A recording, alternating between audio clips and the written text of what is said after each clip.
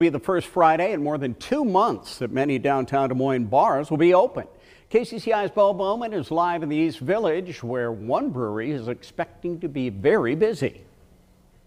1717 Brewing here in the East Village says they had a good opening night and hopes that carries into the weekend. In and out, probably about a couple hundred people, maybe a little bit over. Phil Glenn, the owner of 1717 Brewing, says he served hundreds of people Thursday night, the first time they've been open since March.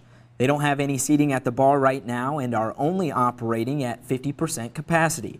Glenn says the time off wasn't a total loss. They were still shipping beer and experimented with new lagers and even a seltzer to build excitement towards the reopening.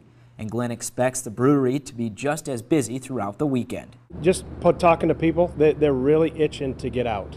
They want to be safe. They don't want to get sick, but they're bored and they're stuck at home and it's getting to them. The biggest thing they're asking of their customers is to not move the tables. They're set where they are for a reason, and to keep your groups to fewer than 10 people. In Des Moines, Bo Bowman, KCCI 8 News, Iowa's news leader.